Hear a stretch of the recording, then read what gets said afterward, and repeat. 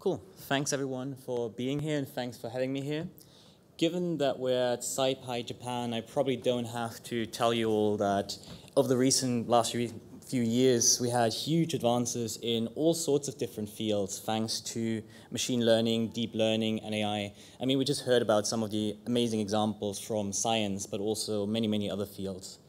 But what might be a bit surprising to some people is that even within the arts and even within the creative fields, deep learning and AI has had a big influence on recent developments.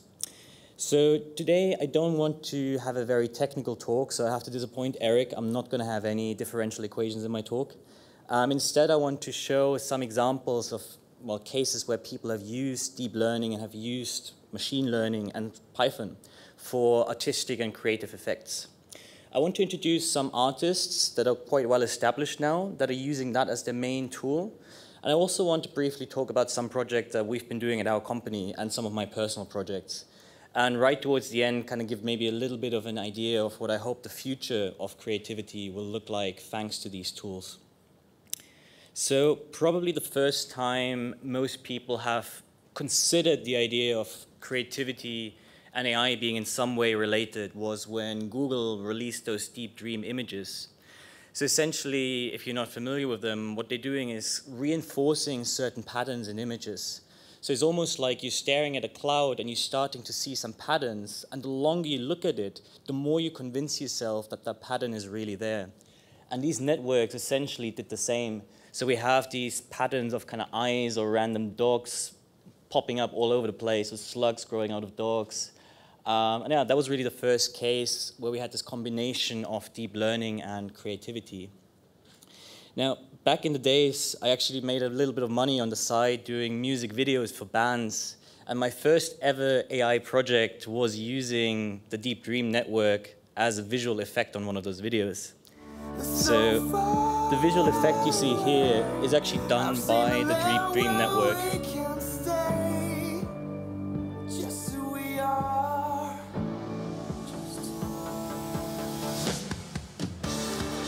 That was back in 2016. At that time, it was kind of a cool thing to do. Now we've moved much, much beyond that particular, this kind of thing being very interesting, really. What really became quite popular over the last few years in the artistic community have been GANs, generative adversarial networks. They are really good at essentially generating realistic-looking data. So I'm sure a lot of you have seen videos like this of faces morphing into each other and so on. Now, this particular example is from 2017, which is really prehistoric in deep learning timescales. We've come much, much beyond this, and we now have really photorealistic images. And there's a whole host of websites popping up, like thispersondoesnotexist.com. Every time you refresh the page, it actually generates an image that looks really photorealistic, and it's hard to tell whether it's fake or not. Now, this definitely poses some issues, but for an artist, it's also really interesting to work with these systems. The most famous case of what made really AI art become a well-known thing, not just within the AI community, was probably this example of Edmond de Bellamy by this French collective that calls itself Obvious. Now, there's a huge debate in the art community of whether it was good or whether it was art what they did. I don't want to go into this whole debate. Feel free to read up on it. What I want to say is, to me, whether it was good or not what they did, those guys aren't artists, in my opinion. Now, even people who use AI or deep learning as their main tools, those real artists, they still study it as a craft, like a traditional painter would study their paintbrush, the paint they're using, the canvases they're using. Those guys, for me, it was kind of like back in the days when maybe MS Paint was just released. Someone could make a really shitty drawing with some circles and squares. And just because it was so novel, people might actually get excited about this. Those guys managed to auction off this print for $500,000. And I mean, they might be good business people. They were clever at doing that and using this excitement. But yeah, they're not artists in that traditional sense to me. And even they signed this painting with one of the key equations underlying the GAN algorithm. So it's almost like they're saying, we're not the artists, the AI made it. But what I hope to convince you here is actually that true artists will really remain artists and they will not have, well, their jobs replaced by AI. True artists will really find ways to use these tools for new ways of creative expression and actually to be more human in general. So that's what I want to show you in this talk. Here's one artist I really like who is probably the most famous and well-established AI artist, Mario Klingemann. He's got a huge portfolio mainly using these generative adversarial networks. This series here is Neural Glitch, just one of his many, many series. And he's become extremely good at really understanding how to use these networks, how to code them, but also what data to train them on, and then also exactly how to manipulate them to get exactly the kind of artistic results that he's aiming for. He actually recently also auctioned off one of his works, an interactive installation, and he only received $50,000 for it. And afterwards, there was huge news saying, oh, okay, this AI art era is over. It was quick kind of hype, but nothing about it. But I'm actually quite happy that he only received that little. And he tweeted about it himself that he's happy with that, because now AI art has moved from this kind of quick hype and bubble thing into a more serious field, and we're now actually seeing realistic prices for these artworks. So I highly recommend checking out some of his other work. Another artist I really like is Memo Akten. He's very different from Mario Klingemann. He's more conceptual, and he's extremely good at kind of pushing those networks to their breaking point and beyond, actually, and using that breaking for artistic effect. So when you train a neural network, initially it has no idea of the real world. It does have absolutely zero understanding.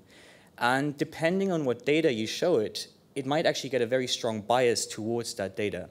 Now, often we deal with this bias as a big problem we're trying to avoid, but in his Learning to See series, Memo Akten was actually using exactly this bias for artistic effect.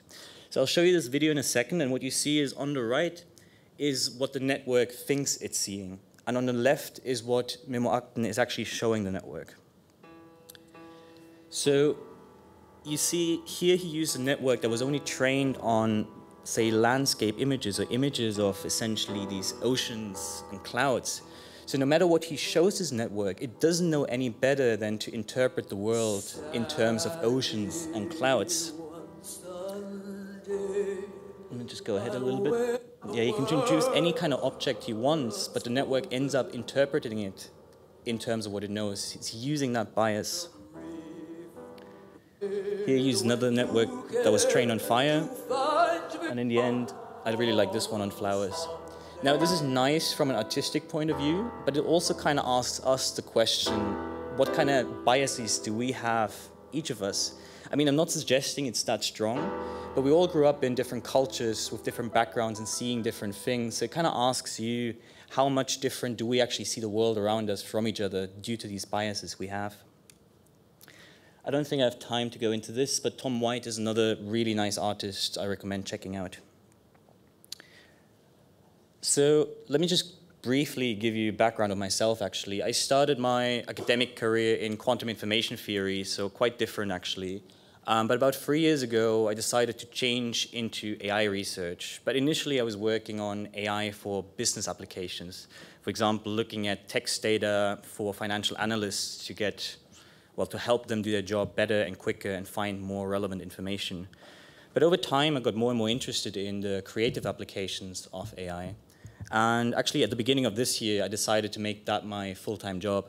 So I joined Cosmo. We're a small company based in Nakameguro, and at the heart of the company is really the idea of computational creativity, using AI, using deep learning, but also using all sorts of other technical and digital tools for creativity. And we're working both on commercial products and commercial projects with big Japanese as well as international clients, but we're also working on purely artistic projects, installations, exhibition, and so on. If you're interested in the commercial side, feel free to talk to me later, but for now I actually want to focus on the artistic aspect. And I want to show you 2 projects we've been working on. Probably the one that got us the most famous or got the most attention so far is this AI DJ project. So on the left, you see our CEO now actually performing this project. For those of you who are not too familiar with DJing, the concept of playing back-to-back means that you have two humans playing together. One person selects a track, mixes it, then the next person takes over, selects a track, mixes it, and you have this constant evolving kind of, well, interplay between those two humans. But in this project, we actually replaced one of those humans with an AI. So the human selects a track, mixes it, and then the AI selects a track and mixes it. And you really get this dialogue between AI and human. And what's interesting here is also we decided to not go with digital audio. We actually decided to go vinyl. So on the right, you actually see the learning process of this little robot arm learning to manipulate this vinyl using reinforcement learning. We're still working on developing this project further. Right now, one thing we're doing is actually having cameras look at the audience and basically studying their behavior. Are they dancing? Are they enjoying it? And then using that information to actually make better track selections. As a DJ, you want to build some kind of wave of energy. You start slow, and in the middle of your set, you want to have higher energy and then go down again. We hope that by analyzing the audience reaction, we can essentially help the AI do this just like a human DJ would. Another project we're currently very actively working on is this neural beatbox project. Here the idea is to help people without any musical background generate beats by themselves. So this is a very early prototype you see. The idea is you record some of your, well, record some sounds. You can make them with your mouth or you can clap or anything you want really. We're then analyzing it and slicing it into individual sounds. And the AI is then analyzing those sounds and figuring out, okay, this kind of sounds like a kick drum, this kind of sounds like a snare drum. So you see it's now doing that, and it places it on that grid. And we can then generate rhythms using AI, and it's actually constantly evolving rhythms. So those are also on the fly generated by AI.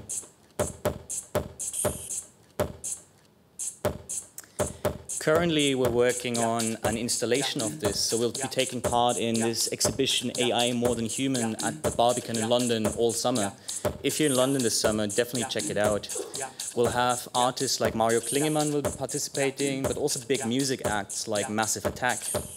And our project for this will essentially be, well, an evolved version of that. It will be a little booth where constantly a beat is playing, and people can walk up to it and record themselves making sounds and also their video. And we will then replace individual pieces of sound and video with their contribution.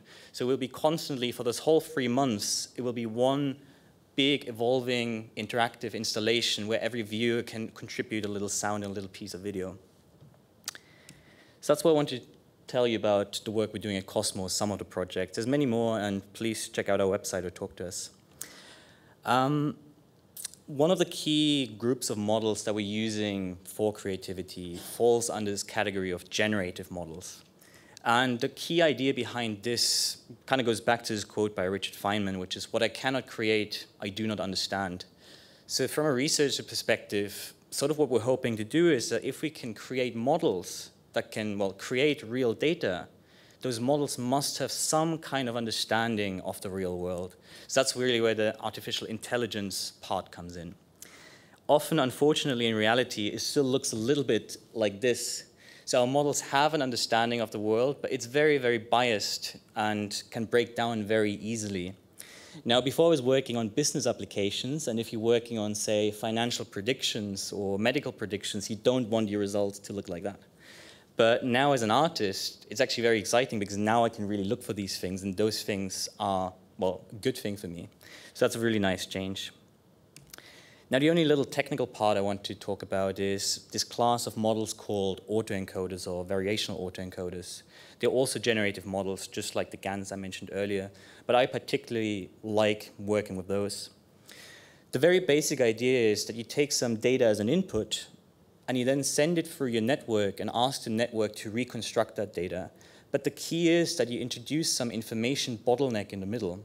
So if we think of an image, sure, the easiest way would just be to transmit every single pixel value. But that way our model doesn't have to learn anything. If we introduce some kind of information bottleneck in the middle, we actually force the model to be smarter and to learn some abstractions and meaningful representations. So if we take a toy example and actually just take a two-dimensional code and the example of learning images of cats and dogs, it might actually figure out, if we're really lucky or if we force it, to use one dimension to say whether it's a cat or a dog, and the other whether it's dark or light fur. So, of course, we lose a lot of information, but with just two numbers, we manage to convey some fairly useful information about those images. And more importantly, we actually forced our model to learn these abstractions in the first place. Using these techniques, we also get clusterings in this latent space that basically have similar images or similar data points in general be closer together to each other. So this allows us to do things like data comparisons and similarity of data. And also it allows us to actually interpolate between real data, like I showed you in the GAN art example. So we can encode two real images, for example, the image of a man and a woman. And we can then go in between and ask the model, what would data in between there look like? And it's not like we take Photoshop and overlay these images and change the opacity of one. We actually ask the model, what would data look like that would sit in between at those points? What would that look like if it was real? And that allows for all sorts of cool creative applications. If you're not too familiar with variational autoencodes and would like to learn more, I wrote a bunch of articles about that a while ago that kind of really go into the detail and kind of look at it from a slightly different perspective that I'm very used to actually from quantum information theory, phrasing these things in terms of games. And it's really worth checking out actually just for the amazing illustrations that my friend did for those. So even if you don't enjoy the text, the illustrations are awesome. Finally, I just want to briefly show you some project I've done. This one I called latent pulsations. The data here is actually text data. Each point corresponds to a financial complaint, complaint about a financial product. So it's one color is complaints about credit cards, another color is complaints about mortgages, and so on. And as I play this video, you'll actually see the learning process of this neural network. So initially it has no idea, it's completely random, but as I play this, I just used some drum and bass because I could. You now see kind of clusters emerging, and as the network learns to really understand these concepts that are in that text, it actually figures out these clusters and manages to pull them apart.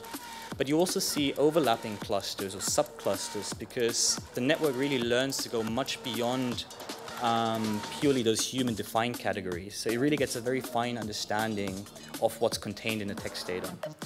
What I liked about this as well is the data itself is incredibly boring. It's financial complaints. But even using that data, we could get some really interesting artistic effects. Another project of mine is this latent landscapes. And often when people use generative models for creativity or art, what they care about is the actual final output, what the model generates. I wanted to flip that idea on its head a little bit and actually look at the model itself. So here what you see is essentially looking into the model and visualizing that. So for those of you who are a bit more mathematical, what I'm visualizing here is the metric on the latent space itself. So it's actually how curved is that space. And I find it really beautiful that even the models themselves have these really inherent beauty and these kind of abstract landscapes or these cloud formations.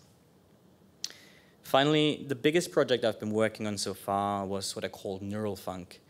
I'm also a drum and bass producer in my free time, and I really like the idea of using neural networks as my only synthesizer, as my only sound source for a song. So I'm still in the end the one who's producing the track and the one who's composing it, but I could use neural networks as a new form of sound design. And I started out by taking my sample library, so about 60,000 individual sounds. And now I didn't look at the sounds themselves, but I converted them to spectrograms, which is essentially a visual representation. I should probably mention, because we're at the SciPy conference, I was using heavily Librosa. It's a wonderful library for all sorts of sound-related stuff. And all the deep learning you've seen has been done in TensorFlow. But yeah, I trained an autoencoder, a variational autoencoder, on this data, essentially fed it in and asked the model to reconstruct. Now, what you saw here, that's an example of me actually saying NeuralFunk, the title of that project. And here, what you see is a reconstruction. Now, you see it loses a lot of detail. That has various reasons. One, my model was probably quite biased towards drum sounds because that's a large portion of my sample library. But also, we naturally lose some detail. But this is actually interesting because I don't want to just get the original audio back. Then I might as well just use the original. But I can use this for sound design. Now, this sound you hear is actually what the network thinks me saying NeuralFunk sounds like. You can hear sort of the two parts. But I could use that as an interesting effect in the final track. And I could also just do a simple clustering of my sample library. So you can clearly see there's a big cluster of kick drums and so on. I don't have too much time to go into that. But having these networks gave me a really interesting tool for sound design. I could do various different things. The simplest thing I already showed you, which is just taking one sound, sending it through the network, and seeing how it's interpreted. Here's another example of that. That one's a bass sound. So here's this very nice subby bass, actually, and I also ended up using that. Much more interesting is this idea of data interpolation. So I can take two sounds and ask my network, what would a sound be like? That's essentially the combination of those sounds. So you see at the top, I have a kick drum, and in the middle, I have this sustained vocal note. I think it's a synthetic vocal note. It's too perfect. But in the end is what my network thought the interpolation of those two things sound like. So you can already see we have this initial attack from the kick drum, but we also have a sustained note at the same fundamental frequency as this vocal note. And if I play it, you hear this initial attack from the kick drum, but then we also have the sustained part. I could also actually go beyond that and just choose a random point in my latent space that doesn't correspond to any real data and ask the network, hey, what does that sound like? In some cases, I happened to come across a sound that was actually related to something realistic, like an instrument. But in many cases, I also ended up with just completely random stuff. And again, this is actually interesting from a sound design perspective because it gives me completely novel ways of making sounds. Here's another one. You see a lot of not any low frequencies, but a lot of high frequencies. So we can expect it to be some kind of chirp, and that's what it is. So initially, I just generated them completely randomly. But the more I played around with it, the more I actually got some kind of feeling for how I need to push my network to get the kind of sounds I'm actually looking for. So again, studying these tools and really becoming craftsmen at it, we as artists can use these networks in very deliberate ways. Next thing I did was I essentially took a breakbeat, as we call it, so it's basically a drum solo, and imagine what would that have sounded like if it was played by a neural network, and that's what came out. So all those sounds came out of the neural network. And in the end, I actually was submitting this to a machine learning conference as a project. So I had a very strict deadline. So I was working on it nonstop for 2 weeks. In the end, I was really frustrated and just thought, okay, I'm going to improvise a little bit as me playing in some improvised melody. But before I play this, keep in mind, everything you'll hear, the sounds came out of neural networks.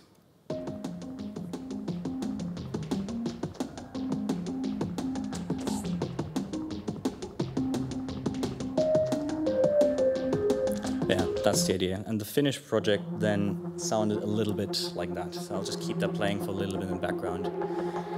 What I really hope I managed to show you is that AI is not really endangering our creativity or endangering we don't have to fear losing some of those things that make us human, like creativity and empathy. I actually think if we really embrace AI, it can enable us to be much more creative and actually much more human. And also take over like some of the busy work. Like we're so obsessed with busy work these days, and we don't take enough time to reflect, just to pause and to actually think, and also not enough time in solitude. But if we really embrace this, yes, there will be jobs lost, but those jobs will be busy work. So if we really allow this to happen and actually embrace it and take more time off, I think as a society we can really benefit from that, not just as individuals, but also companies if we really take that into account. I'm actually so excited about this whole prospect of AI enabling us to take more time off and what it will lead to. I'm actually working on a book right now together with a friend about exactly this topic of time off and how many of history's and actually the present's most successful people have been not successful, not despite taking ample time off, but exactly because they embraced it. And I really hope that AI will in the future enable us to do more of that. So I hope I convinced you of that as well. If you haven't had enough of me yet, I'm all over the internet, Medium, Instagram, Spotify, and also our book website. And also please talk to me afterwards, or if you have any questions now. Thank you.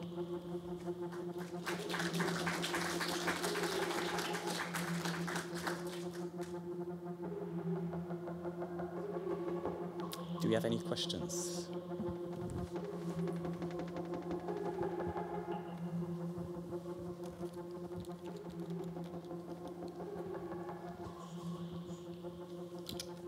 Thank you for the talk.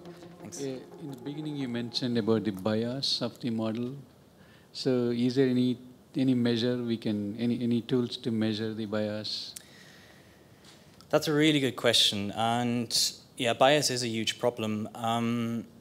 There's always kind of two aspects to this. Like for me now as an artist, I actually find it interesting, and I find it's also a chance to take it a bit to the extreme and actually highlight this bias like Memoiren did in his work, and maybe make people more aware of it. Like some of the biases we have are much less obvious than that. So right now, just speaking as an artist, I just think we have a potential to highlight this and make people more aware of it. Solving the problem is going to be much, much harder. I mean, there are very obvious biases, like we've heard of gender biases, race biases, these kind of things.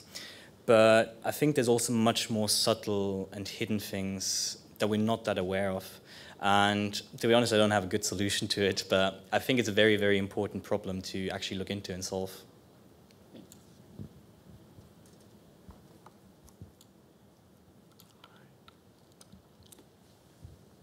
If we don't have any other questions, we will close the talk. So please thank Max again. ありがとうございました。